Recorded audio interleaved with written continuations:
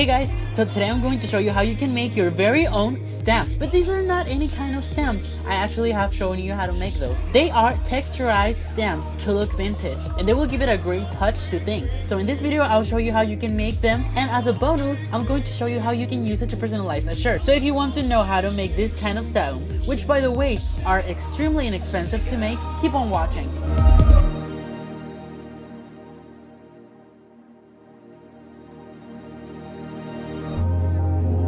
Let's start with the stamps.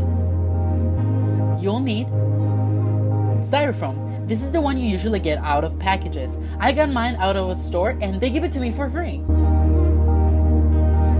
Scissors and/or X-Acto blade, a marker, and that's it. Okay, let's get started.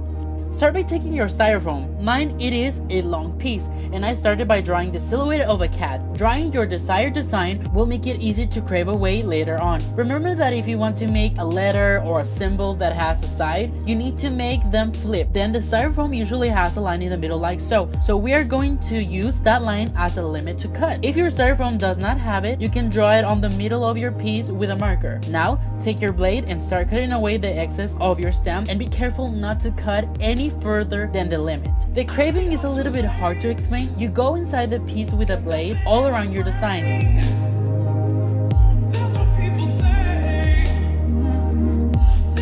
Then you go sideways of your piece and cut away only the excess. Remember not to cut your actual stamp.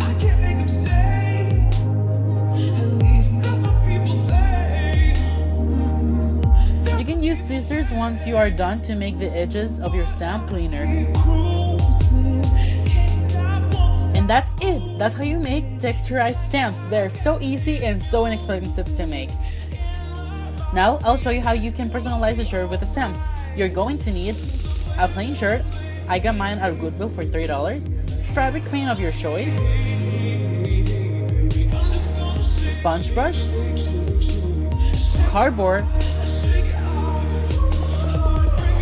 and your newly made stamps. Okay, let's get started.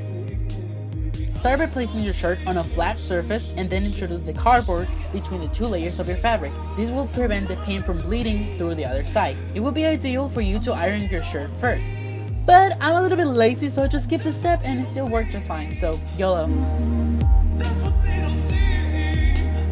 Okay, to stamp is very simple. Only squirt a small amount but generous of paint on the stamp and spread it evenly with a sponge brush. Make sure the stamp does not have any excess paint. And then stamp away.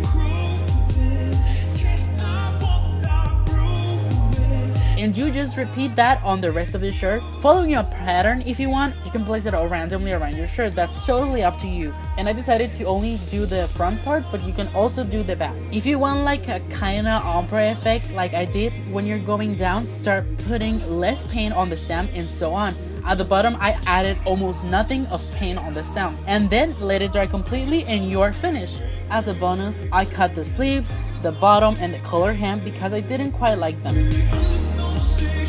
And that's it, guys. I hope you liked this video. If you like it, don't forget to give it a thumbs up, subscribe if you haven't already, and thank you so much for checking this video. It means so much to me.